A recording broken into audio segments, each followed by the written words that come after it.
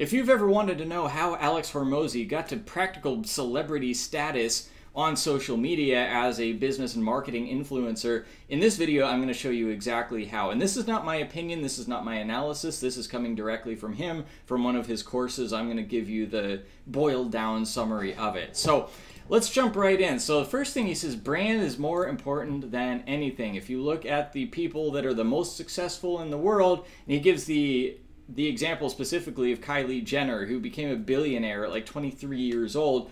It was because she had a big brand, because people knew her name. And one of the best ways to build a brand is by posting content. And content could be Twitter, it could be blogs, it could be YouTube, it could be a podcast. There are a whole bunch of different ways to post content. It's just something that people consume that you put out there.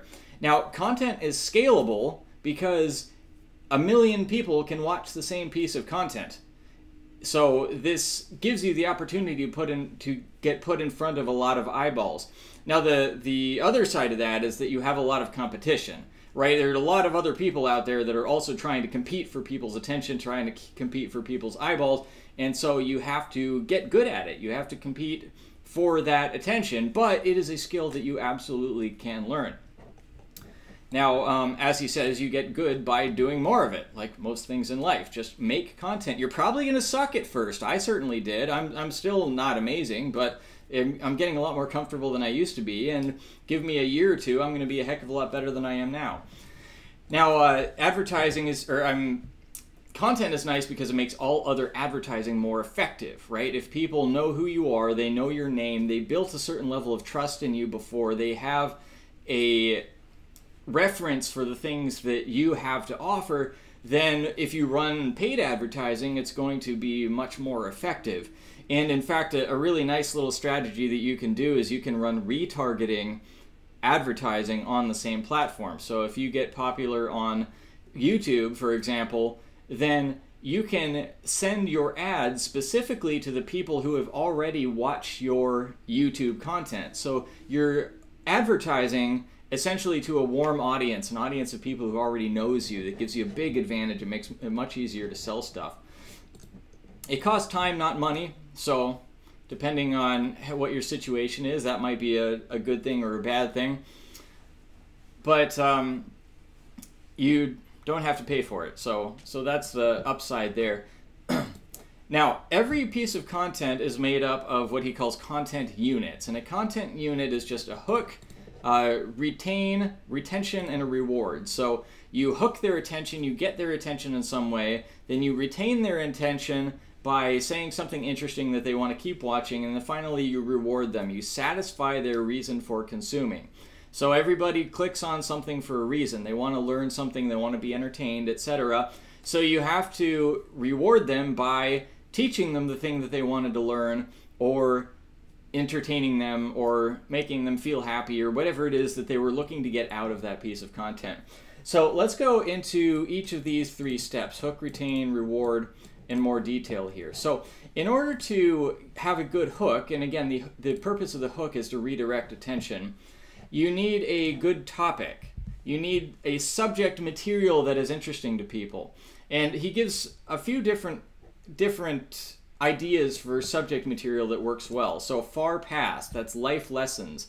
The big mistake that I made when I was just getting into business, or how I lost 50 pounds like trying some new diet. It's something that didn't just happen over the past couple of weeks, something that you learned in the past, in the far past. You can also do recent past, and what he recommends here is that you just look through your calendar and see what is it that you've done over the last few weeks, and what could you pull out of that that might be somewhat interesting, right? Did you take a sales call with a client where you could describe what you did on that sales call? Did you start doing a different type of workout, right? Or just anything that might be interesting to people. Because chances are you're doing something interesting with your life, and if you're not, then then you might want to change that. But just look at what you've done recently and see what might be interesting and what you could make content about. Next one is present. So what are you doing now? What is your current business strategy? What does your current workout look like, etc.?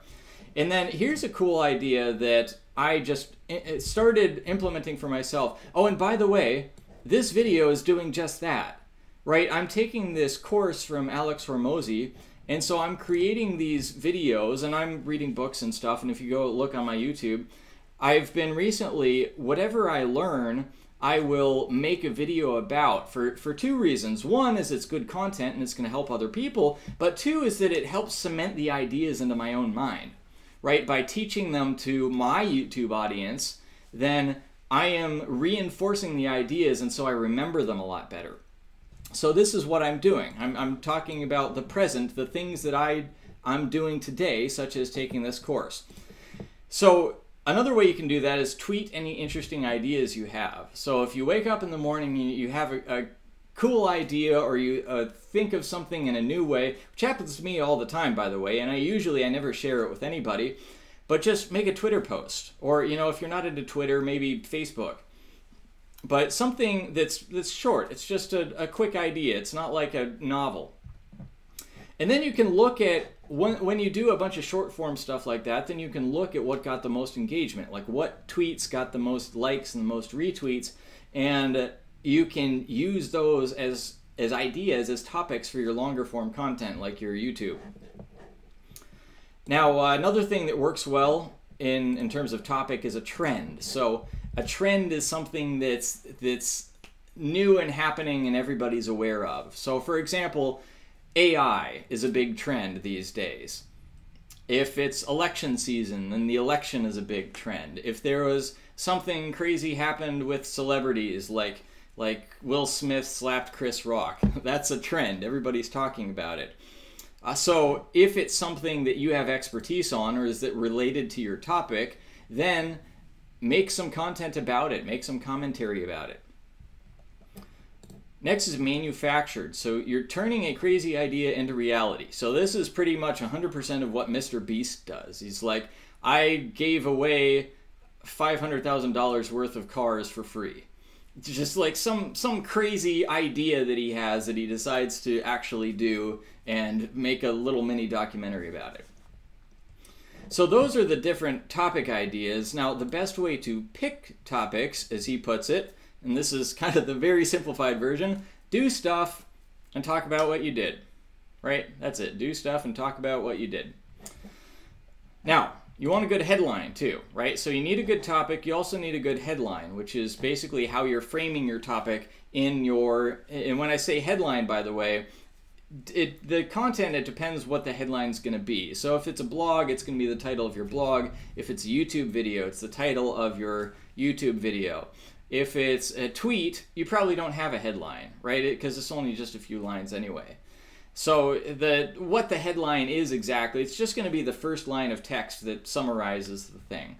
So he got these criteria from a study that was done on news headlines to figure out which news headlines got the most interest.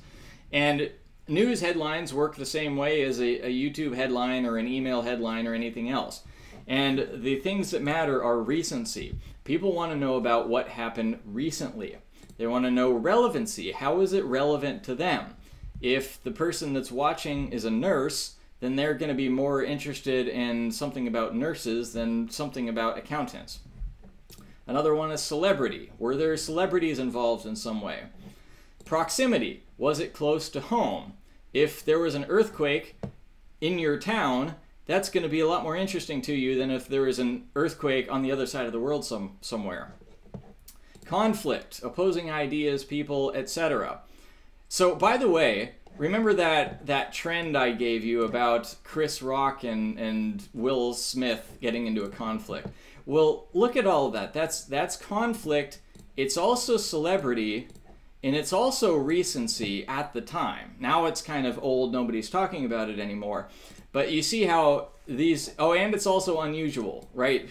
The celebrities don't usually slap each other at award shows. So these are... and I'll get to that in a second. But notice, if you think about what were the big headlines recently, or what were the things that got your attention, think about how they fit to this. Anyway, so conflict always gets attention. such a person is talking trash about this person. This person got in a fight with this person. Think about all these like YouTube boxers that are Jake Paul is fighting KSI or whatever. Even if you never heard of Jake Paul or KSI, just the fact that there's a conflict, it just gets people's attention. Unusual is kind of self-explanatory, something that doesn't happen very often. And ongoing, so this is something that's still in progress, something that's happening now. If you think about when there's a big natural disaster, for example, and they have and this is kind of morbid, but they have like the count of damage and how many people died in the natural disaster, and the count keeps going up as they find more and more people, and the news is constantly keeps going with the same thing because it's happening now, and you never know what's going to happen, right? There's still developments coming out. So that's how to write a good headline that people are likely to click on. And then finally, you want to put it in a format that people like, format that your audience likes. And a lot of times this is platform specific. So if you're doing YouTube, what's the type of headline or what's the type of video or what's the type of thumbnail that people are normally used to clicking on YouTube? Versus on TikTok, it's going to be a little different. On Instagram, it's going to be different. On Twitter, it's going to be different. So figure out what is working on the particular platform that you're using and copy that format. Don't copy the content, just copy the format, the way that it's presented. So that's it for the hook. Now, the next part is retain. You want to keep people watching or keep people reading as long as possible. And so the best way to retain is through curiosity. You want people to wonder what's going to happen next. And there's 3 particular ways of doing that. He says list, steps, and stories. So a list is 5 ways to surprise your lover on Valentine's Day. 5 different business ideas, or just a number of things that are not really necessarily in any particular order, but are ideas of something. And the reason that this works is because you want to know what the other ones are. Okay, so I've seen numbers 1, 2, and 3, but I want to see what number 4 is also.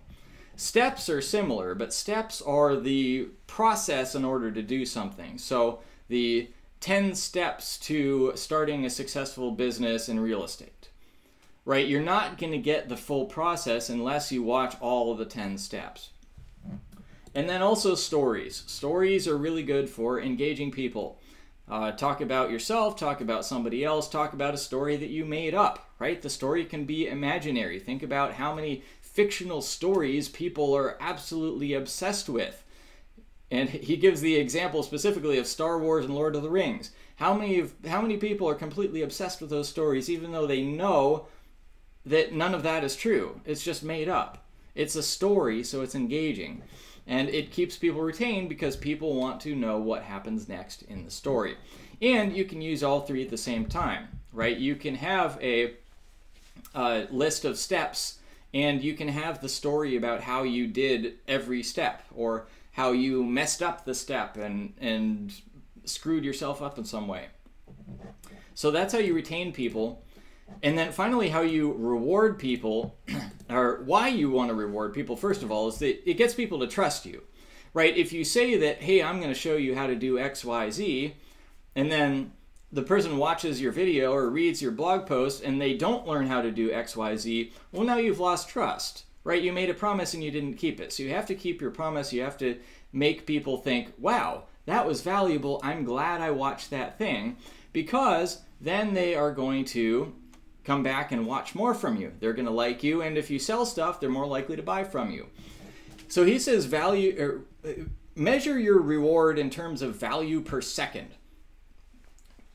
Right? Don't make the person watch an hour just to get to the thing that you promised them.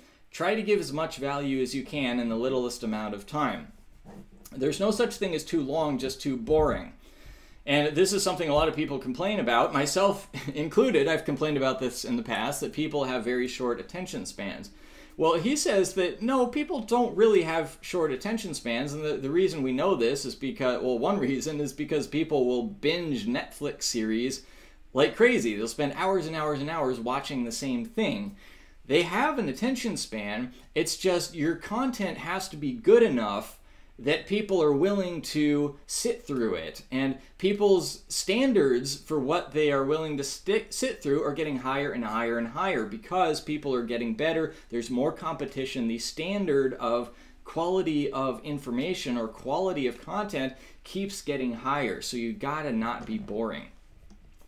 You can increase the reward by hooking the right audience with the proper headlines, topics, and formatting. So you want to have a topic and a headline and a format that is desirable or interesting to the person that you want to talk to. So if you're a person that is looking to watch cat videos and be entertained, then you're probably not going to click on this video that I'm presenting right now. Right? So if I have an audience of people that like cat videos and here's a video about how to create content, well, chances are it's probably going to flop because it's not a match with my audience. You increase reward by retaining them with lists, stories, and steps like we talked about, and by satisfying the reason it hooked them in the first place. Right? People start watching something because they're expecting some benefit from it. They're expecting to laugh, they're expecting to be entertained, they're expecting to learn something, they're expecting to make more money, to know something about losing weight, whatever it is, you got to deliver on the thing you're promising. Here's how to know if your content is good. Number one, most important thing, the audience likes it. Right? Ultimately, it's not up to you whether the content is good, it's up to the audience. If it's good content, your audience will grow.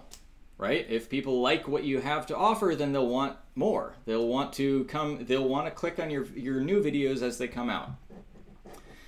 You'll know if it's good if you're providing more value than anyone else, and if you satisfy the promise in the hook.